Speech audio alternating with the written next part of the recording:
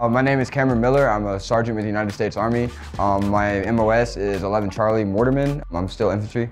So I'm Specialist Fernandez. I'm a gunner on the mortar crew on Apache 34 Cab. I'm Specialist Correa, first name Kyle.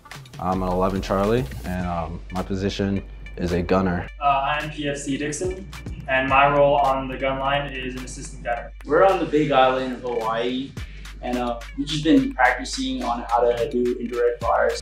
The frontline unit needs a screen so they can either bound back or get away from enemy contact. We get a grid, we get a direction, and we process that mission and we drop rounds on that area as quickly as possible. Everybody's job is distributed equally. Nobody's more important than the other.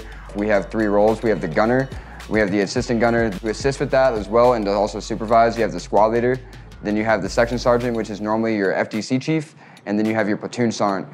The FDC is the fire director chief. What they do is essentially they're on the radio and they're taking information from the forward observers who are actually watching the target, and they take the data, plot it on a plotting board, which is essentially a map we use to get our data, and they send that information to us on the gun. The moment we get data, I call in data, and me and my assistant gunner, we get the gun aligned, and then I can call in the mission, which was a fire for effect. I simply take direction from the gunner to make any sort of large movements by picking up the whole bipod and shifting. I also control the elevation and hang the rounds themselves. I honestly love doing fire for effects. It's amazing because it's just round after round after round, and then after that, you just get to hit big booms afterwards. I get to do a whole bunch of stuff that a lot of normal people don't get to do in civilians, and also in the military itself.